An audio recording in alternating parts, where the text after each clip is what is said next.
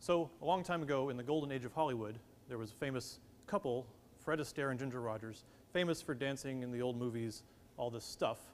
And there's a well-known quote that Ginger Rogers did everything Fred Astaire did, but backwards and in high heels. It's a well-known thing. Just to point out, it was actually harder for her. He got all the credit. He got paid more. She had to do it all backwards and in high heels. So we're going to do something similar in this problem. We calculated the change in potential energy, not the potential yet, potential energy going from A to B. Okay? Now we're going to do this. We're going to calculate it backwards. We're going to go from B to A because that will really help us illustrate what's going on. I think it'll solidify it in your mind. And I'm going to do it in high heels, just to go all the way. You know, I don't want to hold back and disappoint you. So I bought these this morning at a thrift store in Montrose. And nobody batted an eye. Let me see. Get this one on without falling down. Let's see. All right. Here we go.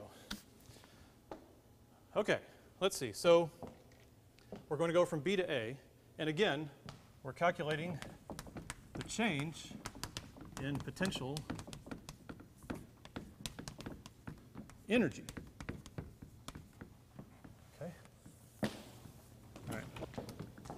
All right. So let's see. So now we're going to go a slightly different way. So let's not draw these DS's. That might change. Everything might change. We have our plus Q now sitting here going that way from B to A.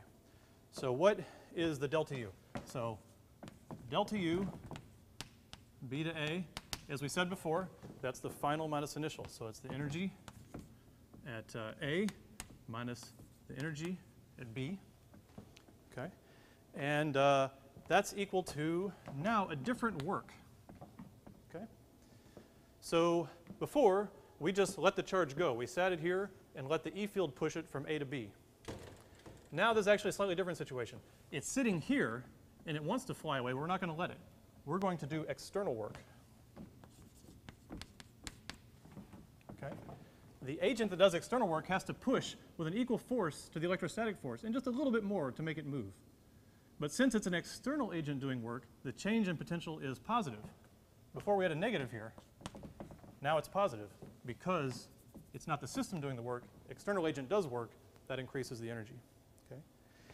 So that's equal then to what? The integral from, in this case, B to A of F dot ds. And we can then say, okay, that's equal to the integral from B to A of the force. But what is the force? It's not just QE. The force is against QE.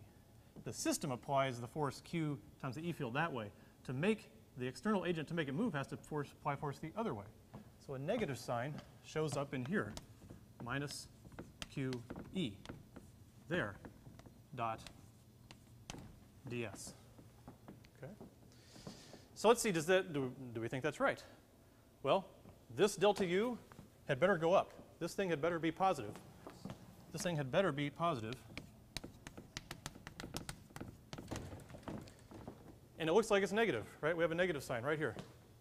But guess what? E and ds are in a different direction now. So if you actually were to calculate the integral, you have E going this way, and you have ds going that way. So since they're opposite direction, this dot product will come out negative. It'll cancel that negative, and it will come out positive. Okay? So now we have our two delta U's. And I'm going to take these off because my calves are killing me.